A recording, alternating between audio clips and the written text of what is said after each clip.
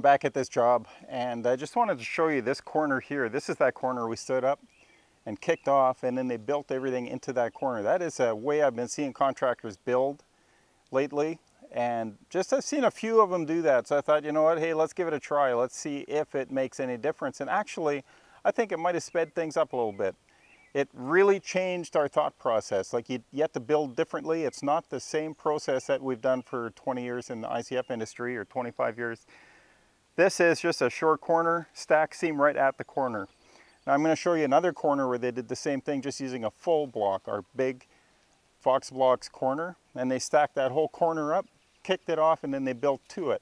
So you would do that on one side of the wall, and on the other side you would do the flip-flop with the corner and build to that stack seam at the next corner and put the straps on at that stack seam, pour concrete, everything's fine.